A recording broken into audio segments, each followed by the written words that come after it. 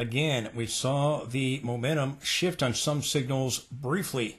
Others it did not. NASDAQ had a few, it turned back to bullish. S&P had a couple, it turned back to bullish. Momentum line back to bullish. But if you watch the video all the way through, I'll show you the trend lines, the divergences, and again, using wedges on the weekly chart.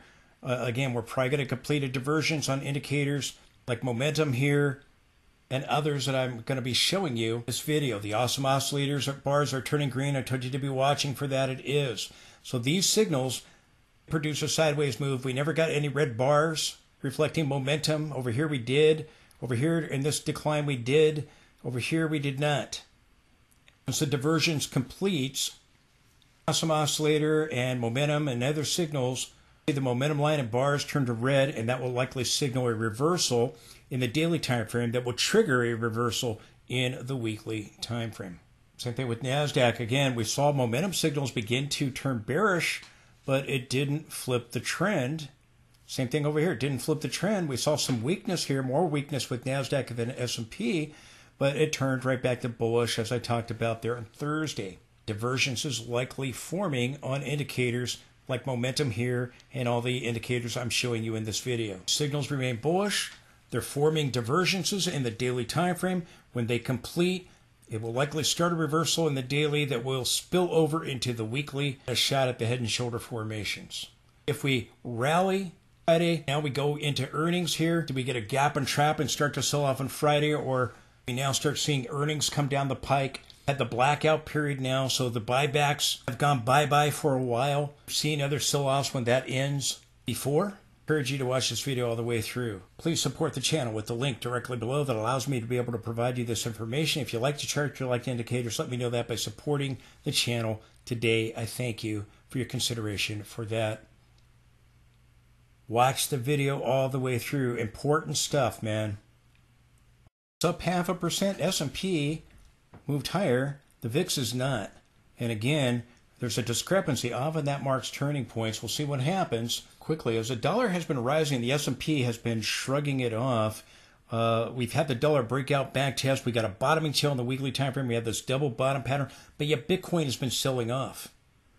A theory about what's going on here. We have this short-term decoupling between the S&P 500 and Bitcoin. Bitcoin is now testing the 200 over 20%. It's down like 23% or something like that. It's going to try to bottom surrounding the 200 period moving average. Previously, I talked about Bitcoin joining the S&P and making a new high. Did not. Could Bitcoin now be leading the charge? S&P about to follow Bitcoin lower, and Bitcoin gets a rebound. S&P plays catch up if Bitcoin has a double top on its hand. I just want to show you something real fast. As the S&P is forming the divergence, slamming into all these trend lines that I'm talking about, watch the video all the way through. I'm going to show you super important trend lines. You don't want to miss it right now. Seeing the charts, refresh it, put it fresh in your mind as we go into Friday's trading session and on into next week. The dollar break out in the weekly time frame. We've seen it break the downward trend line. We've seen it back test. We've got this bottoming tail. We got confirmation. We got the follow through. So if the dollar pauses a little bit, that can help Bitcoin. But right now, the S&P kind of been having kind of a positive correlation for the short term, a short-term decoupling between Bitcoin and the S&P. I want to show you this, and I've been calling for a divergence to form on Bitcoin because I think it's going to bottom here, short-term bottom surrounding the 200 period, and it hit it today. We've had this sell-off. Everybody in crypto was, oh, it's over, it's over, it's over. And I said, I think it's going down to that 200 or maybe even to this trend line right here, and then I think it's going to go down. I think it'll rally back up towards the 100. Bitcoin stays below the 100. Then it has a double top pattern on it, and it's not like the S&P. It couldn't make a new high. But I think it's going to try to bounce around this trend line or the 200. We may even overthrow the trend line. Sometimes you do. We did over here. But this blue trend line is the linear scaling. We've already broken the trend line in the log scaling, but I think it's going to try to bottom here.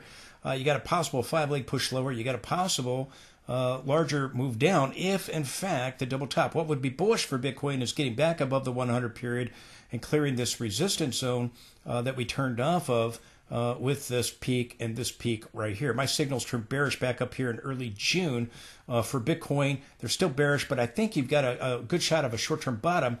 If you get a bottom right here, it may just get a counter trend. But if we, or may go overthrow the 100 and then still come back and break this trend line, or try to break it now and then attempt to rebound. Sometimes trend lines reshape and change.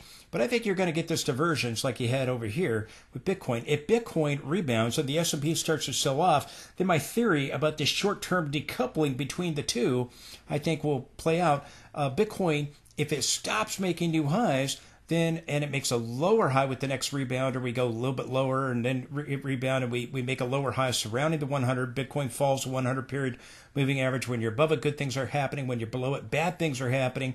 And again, my signals turned bearish up here, and then the trend signals all began to turn bearish as we dropped below the 100 period moving average, or just before it as well, the early part of June. So if Bitcoin can bottom, which I believe it will with this divergence, the S&P could start turning down, Bitcoin could start rebounding, and that short-term decoupling can continue, although the long-term trend between them is a positive correlation. They do have periods of short-term decoupling. Now, just let me say this. If Bitcoin was going to go into a bull market to be confirmed in a bull market, it's got to be able to clear this 69,000 area, be able to stay above it. Actually, right here, it reversed off of it.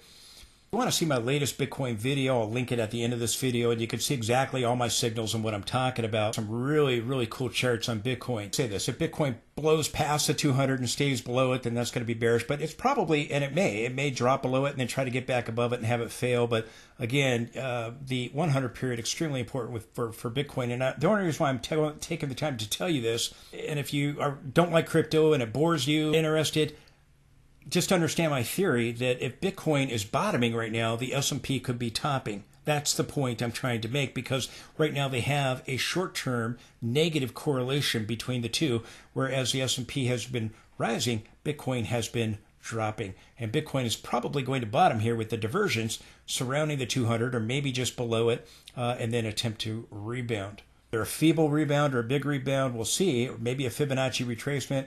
But again, you got to be able to get back above that 100 period moving average, stay above it. And again, I would encourage you to watch my Bitcoin video. See some pretty fascinating charts, some really, really cool Bitcoin charts. But I was under the impression we would follow the S&P higher, but then all my signals began to turn bearish. They turned bearish here, turned back down. They remained bearish, and then we turned back up. They turned bullish briefly, and then they turned right back to bearish there in early June.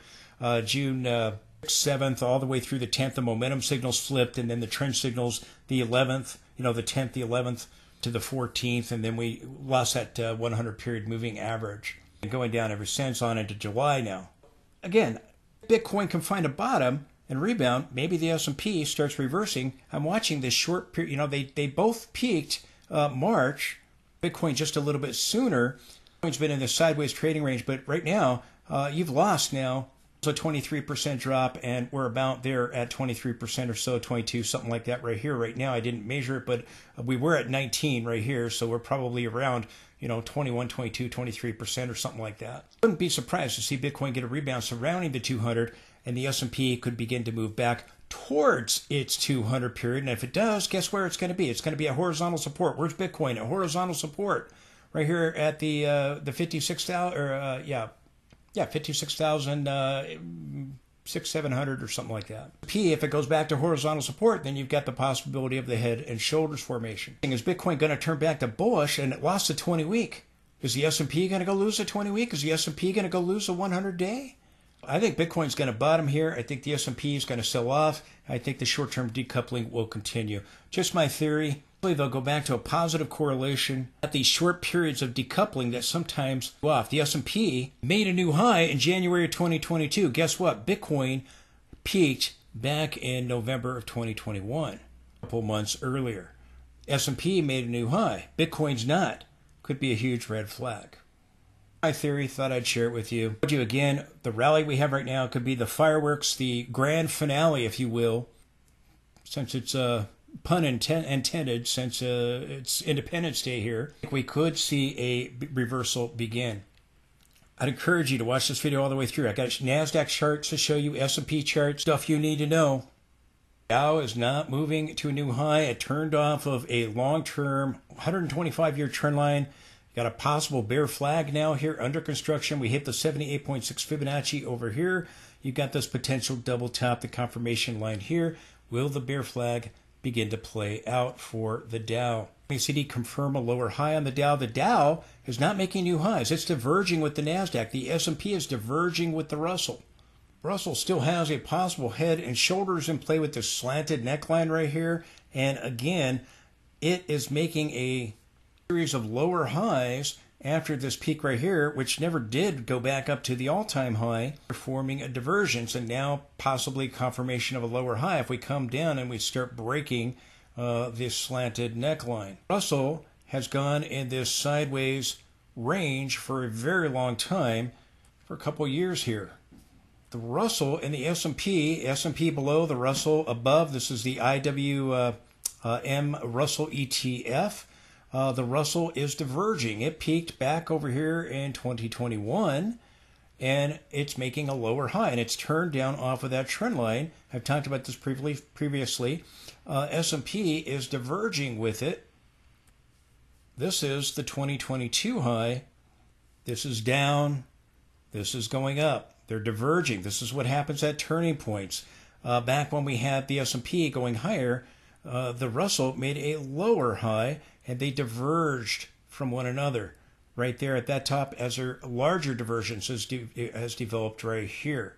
The Dow and the NASDAQ are diverging from one another. Huge warning signs. So, no, but this time it's different. AI. This time is no different. Still have the divergences. And with breadth indicators, as I've been talking about and in this video. Hey, I want to wish everybody in the United States a happy Independence Day holiday. Now, the market will be closed on Independence Day. Futures is open. It will close tomorrow early on and then reopen later in the afternoon as it usually does. And then we'll have the Friday session, a short trading week this week, but a very, very light volume as retail investors push it higher. Remember, I told you we can get manipulation up or down. The big money, they've already gone. Retail investors are pushing the market higher on very, very light volume. Interesting things are happening, important things that I just needed to share with you. I'll just do a short video. I know everybody's busy driving with family and friends. Celebrate the U.S. anyways. A quick video, just some important things I want to share with you. Look, the Dow continues to struggle. It already peaked, forming a potential bear flag. We were down while the S&P and NASDAQ were up. Remember, you have the Magnificent Seven having a great influence over the S&P and the NASDAQ. Market cap is about 1/3 on the S&P. 7 stocks controlling 1/3 of the S&P and half of the NASDAQ. So do keep that in mind. I need to point that out over and over because it's masking what's really going on. Again, the stocks on the S&P 500 struggling. We're getting all these divergences with market breadth indicators, but quickly the S&P was up 28 points, up just over 0.5%. NASDAQ was up 0.88%. The Russell, again, flat. The Dow, flat. Massive divergence between the S&P and the Russell, as I've continued to point out over the last few weeks. I've been showing you divergence between the two. Massive signal of a market top when they diverge, when the small caps and the large caps diverge. You have the divergence between the NASDAQ and the Dow. The Dow has made a lower high. So far, NASDAQ's making a higher high, and you're getting that divergence between the NASDAQ and the Dow. And huge red flags. Again, my signals remain bullish. The bullish events that I told you to be watching for, the awesome oscillators turning green, that's now happening. Those divergences complete. It will likely allow the divergences in the weekly time frame to begin to play out. Our massive warning signs, huge red flags like the S&P coming up here, moving above this peak right here. Again, we had a topping tail, but I told you the candlestick is meaningless. Candlesticks have to be confirmed and get a follow through. This candlestick did not. It didn't even get a follow through or confirmation. If that happened, still go higher. I've been talking about the channels on the 60-minute charts. I've been talking about the trend line that we're now at on the weekly chart. Show it to you on the daily chart. But again, the AD line, look at this. The AD line is coming up here, and it's got a series of lower highs. The S&P's getting a series higher highs, diverging with the AD line. Advancing, declining issues. Warning, a major turn is about to happen. Warning you about other divergences that are warning something is about to happen. Look at the equal weight, the S&P equal weight. It's making a series of lower highs. The S&P is going up and making new highs. Again, they're diverging from one another, and that's warning that a reversal is getting ready to happen. Again, this is everything being equal. The S&P 500, it's not moving to new highs. You have, again, 7 stocks controlling NASDAQ and the S&P 500. Massive warning signs here as we go into the balance of the week for this short trading week. We're advancing on lighter volume, but these warning signs with breadth indicators and divergences everywhere in the weekly and the daily time frame. Monthly time frame, you have multiple point divergences, as I've talked about. Lots of divergences everywhere. You have like stocks above their 20-day moving average getting a lower high. Again, you have the S&P making new all-time highs with less than half. We're making new highs. Only 47% of the stocks on the S&P are above their 20-day moving average. That means you have 53% of the stocks below 53%. Did you hear what I just said? Over half are below their 20-day moving average. Just under 47%, 46.80%. So, 47% again. Less than 50% of them are above their 50-day moving average. Again, these divergences have formed, multiple point divergences. The S&P is making new all-time highs. Something is wrong. There's a majority of the stocks below their 20-day moving average, below their 50-day moving average. The S&P is making new highs, being controlled by the Magnificent Seven. Huge red flag. All these divergences, and then the ones on the S&P indicators as well in the daily and weekly time frame forming. Had those divergences in the weekly time frame. I told you we had set up a divergence with these topping tails 4 sessions ago.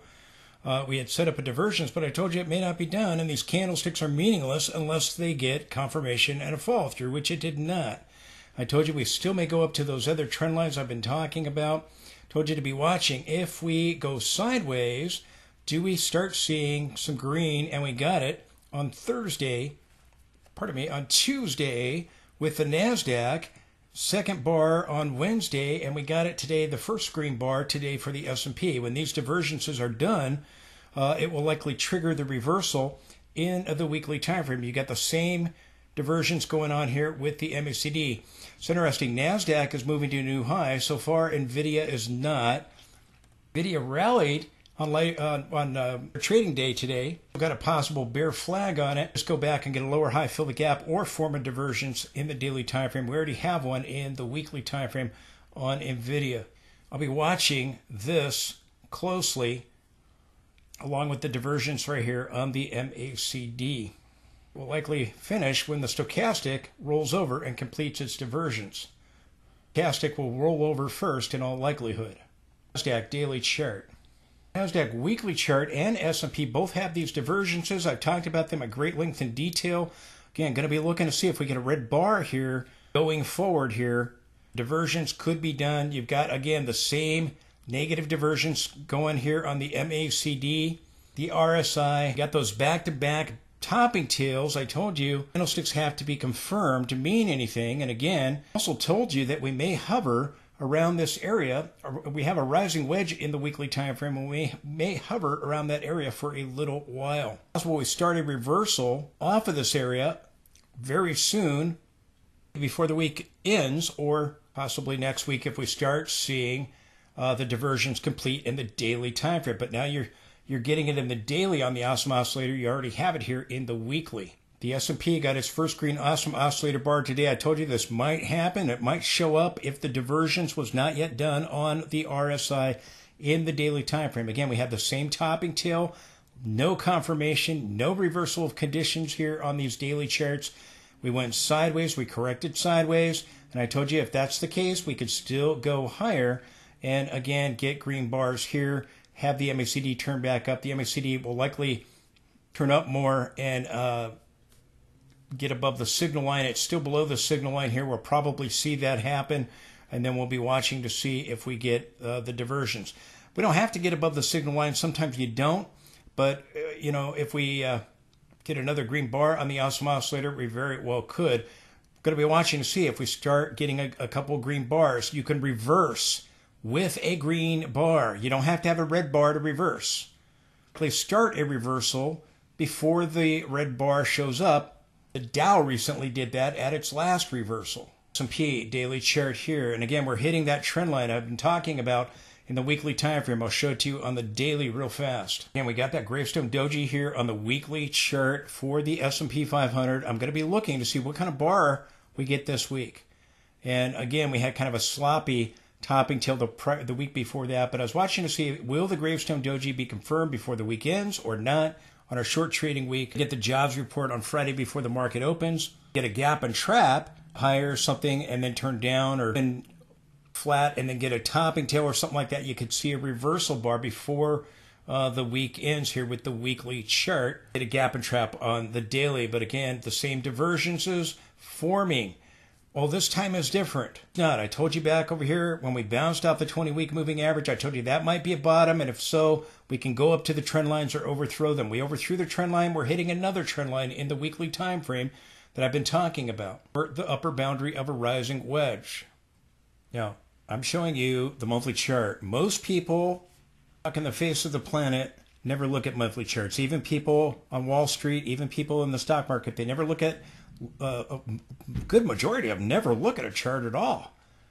Oh, and it's all fundamentals and earnings are going to be great. Well, earnings, is that the earnings economy starts going, then the earnings will start to begin to unravel. Even most people that follow the stock market don't look at the long-term monthly chart, and this is it. And right here, you can see this trend line as well as I can. We're slamming right up into it here, give or take. Again, when we peaked in early 2022, and at the very beginning of the year in 2022, we slammed up in this trend line. I talked about that at the time, and you had this channel, and again, it's not the 50-week moving average. Now we're slamming up into this trend line, going all the way back to the 2000 top. It's the bursting of the tech bubble, the dot-com stocks, and I was there, and they said the same thing.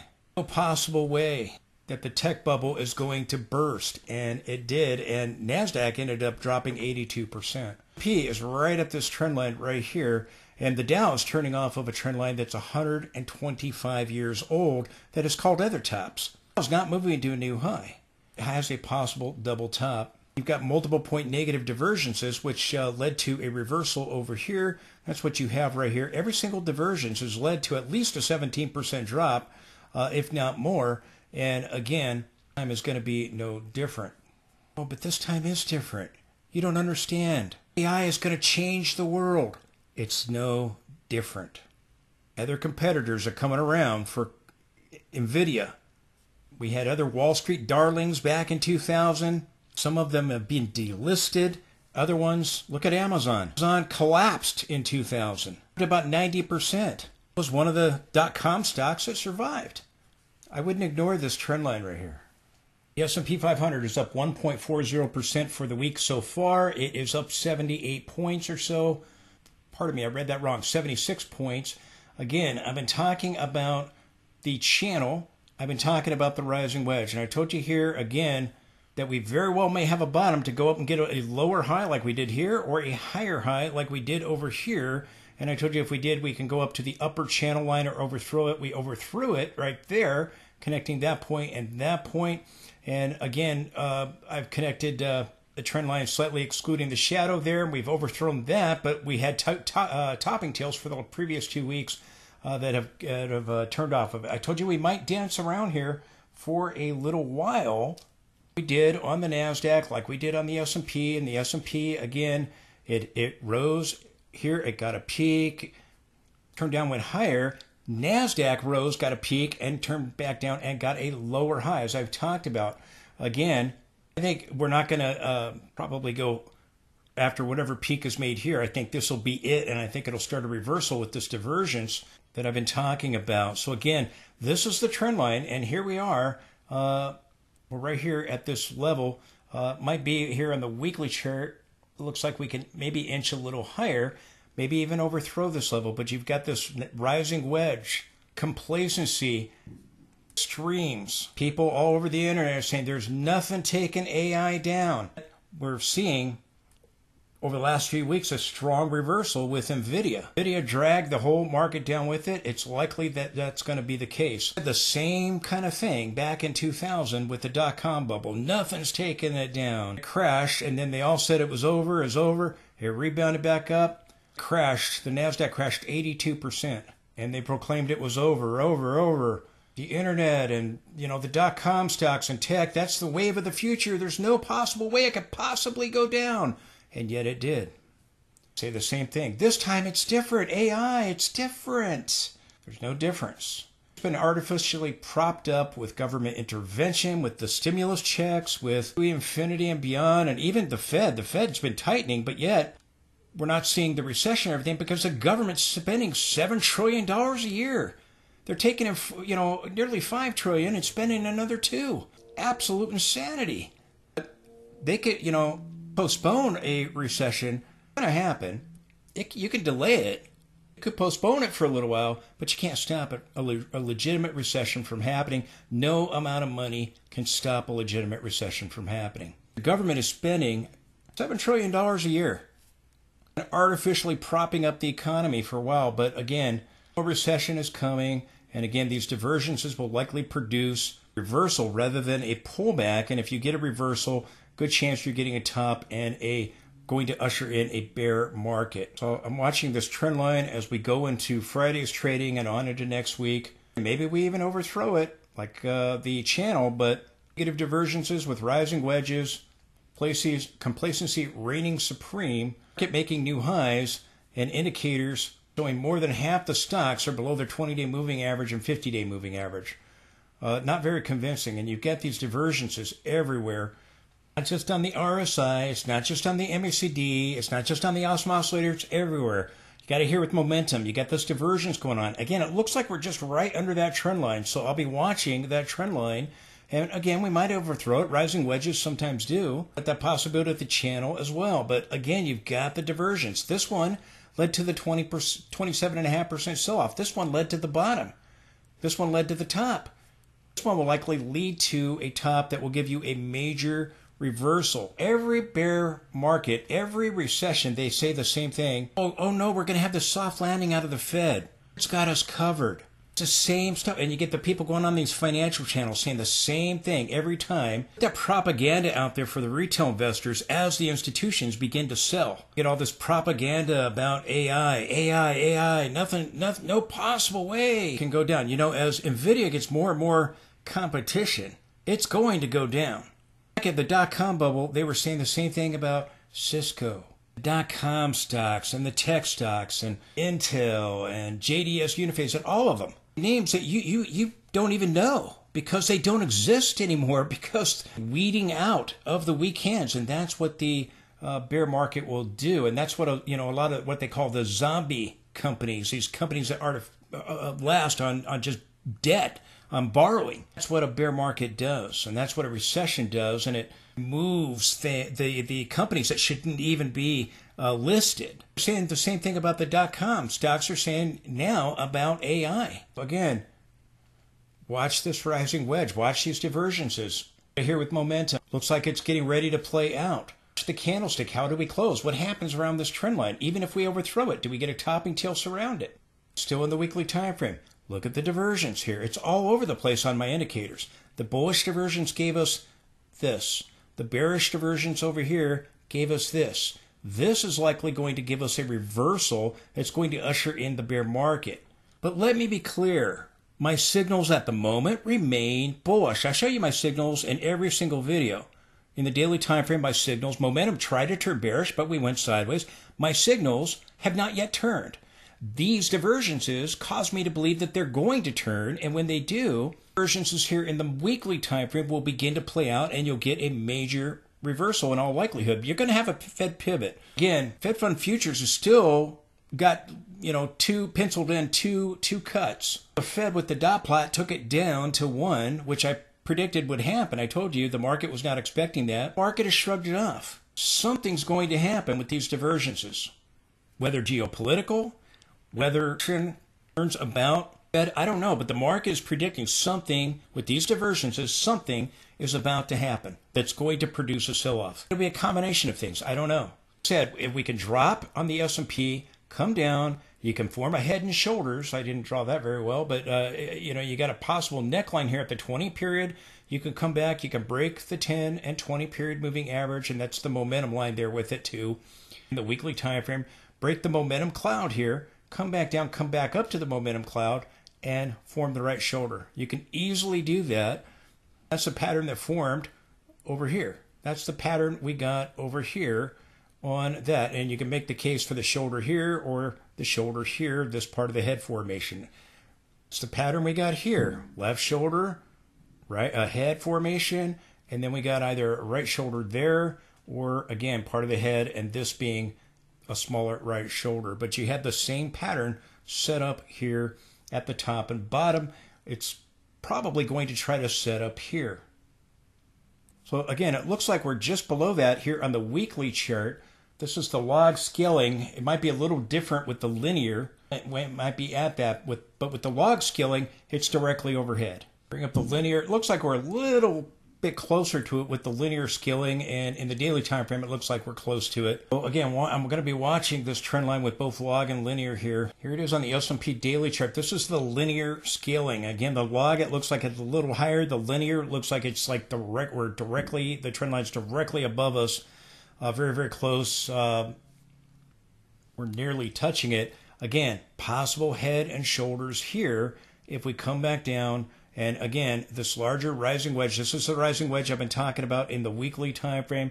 You end up coming back down and breaking down and coming back towards the 200, towards this horizontal level at 4,900. You can set up a head and shoulders pattern. Now again, we had a divergence with our high from a few days ago. No confirmation of the candlestick. I told you that's required. We got a topping tail. I told you we could still go higher. And this divergence may not be done yet. If we start seeing green awesome oscillator bars, we started seeing green awesome oscillator bars. Maybe we get a smaller divergence here that looks something like this over here that produced this sell-off. Only this one could produce a reversal, as I've said, because you have now divergences in the weekly and the monthly time frame. Divergence means price is going higher, but the indicator is not making a new high. And that's what you have on the weekly chart. That's what you have on the daily chart. And again, it may be that the MACD is not done here yet, turning back up. So we'll be watching. And again, you might overthrow that trend line. Rising wedges often get overthrows. We'll see what happens. But again, this divergence is complete on the awesome oscillators that I showed you earlier in the RSI and MACD here. Likely see trigger the negative divergences in the weekly time frame. And it looks like we're very close to this trend line, just directly underneath it, or maybe on the log scaling a little bit. It's a little bit higher there, as we saw in the weekly chart. It's both log and linear. Some people only use one or the other. People usually look at linear. Long-term scaling for charts is best used with log. This is a trend line I've been showing you in the weekly time frame of the rising wedge. And again, we got the same thing on NASDAQ. Quickly, NVIDIA was up 3.84%. It got a rebound there on Friday. We had a doji candle open decision last week. Again, it had a topping tail. Same thing here. Got to watch and see if this is going to be confirmed and get a follow through. We got confirmation with the doji, but no follow through. I'm watching to see, do we set up a lower high, go back and fill the gap? Or do we go up and challenge that high and get a divergence right here in the most recent price action? Again, so far, NVIDIA has peaked with that topping tail and had these divergences give us a bit of a sell-off here. We'll be watching to see if NVIDIA stops making new highs. If it does, then NASDAQ will. NASDAQ is going higher. NVIDIA is not at the moment. NVIDIA could form a divergence. We had a rally here on Friday, but as we're doing that, the 10 is crossing below the 20 on NVIDIA. And you've got a potential bear flag here that is set up. If we go back higher, we could attempt to fill the gap on a closing basis and still set up a lower high and maybe redefine the boundaries of the bear flag if we can't move to a new high. But we'll be watching to see if we set up a lower high or go up and form a divergence on the RSI. Which will it be? NVIDIA daily chart. Same thing here on NASDAQ. We've got the divergence going on here with the previous peak. And again, you've got your rising wedge. Here, I've just taken, excluding the shadow here, connected this peak here. And again, we overthrew it a little bit. for this week and had topping tails just slightly above it there, but turned down for 2 weeks straight. We have back-to-back topping tails. And again, I told you we may hover around this area for a little while like we did over here. We had this peak, and then we turned down, and then we went back up, but we were there for several weeks over here. We were there for several weeks, for 7 weeks, before we started to see the weakness on the NASDAQ. You've got a rising wedge here. You've got a rising wedge on the S&P 500 with negative divergences. All these other divergences produce major corrections. Correction here, reversal here, and reversal here. And again, we had a reversal this last one. This next one will likely give, we had a correction here at this last one. It will likely be that this one will be a reversal. Now, we've already seen now central bankers start to lower rates. You know, they did it in Euroland there with the European Central Bank.